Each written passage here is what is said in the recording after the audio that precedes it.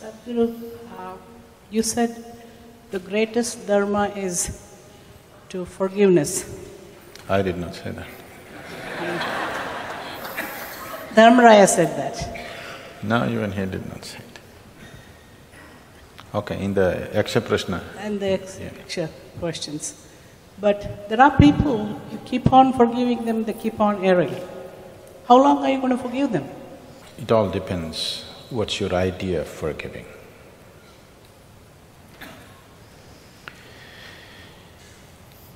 If your idea of forgiving is forgetting, then you're heading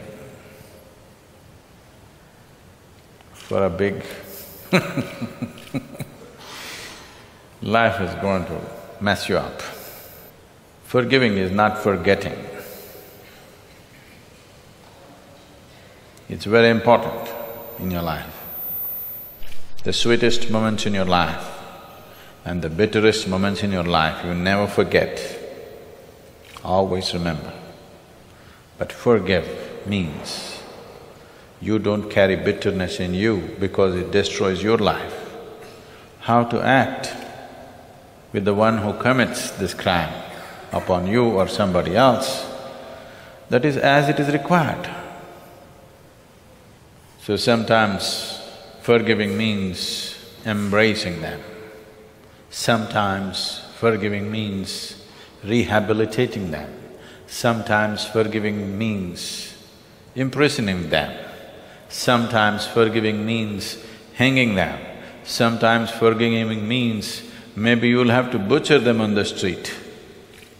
You may be shocked that I am saying this, but anyway when situations go out of control, anyway you will do it.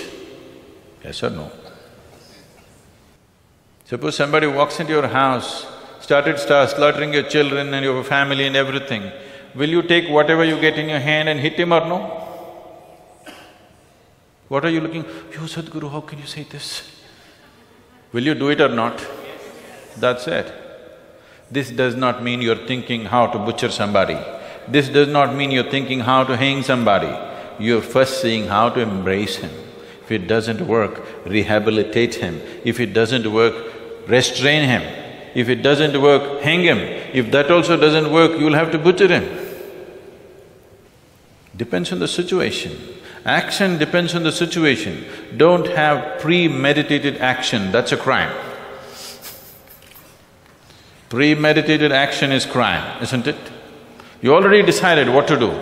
This is a crime. You are not considering, you are not giving the necessary chance to the other human being because you are already decided what to do.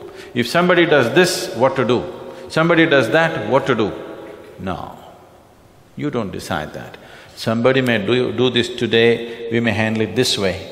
Somebody may do the same thing tomorrow, we may handle it another way. Somebody may do the same thing day after, we may handle it a completely different way. This depends on the situation in which we exist, isn't it?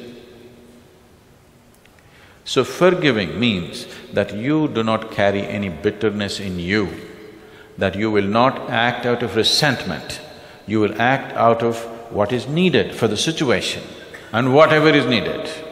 That's Mahabharata. Whatever is needed, he will do it, but there is no bitterness in his heart. There is no enmity in his heart. There is no stake, there is nothing to gain, nothing to lose, just doing what is required to be done. That is Mahabharata, that is Krishna. And that's forgiving, because there is no bitterness in your heart. But forgiving does not mean you won't do what's needed.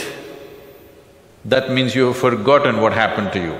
That's the biggest problem with this country, we forget. We are not forgiving, forgetting. Forgetting means poor memory. That's not a virtue. Poor memory is not a virtue, isn't it? You remember every bitter moment of your life, still you don't carry bitterness in your heart, that's forgiving.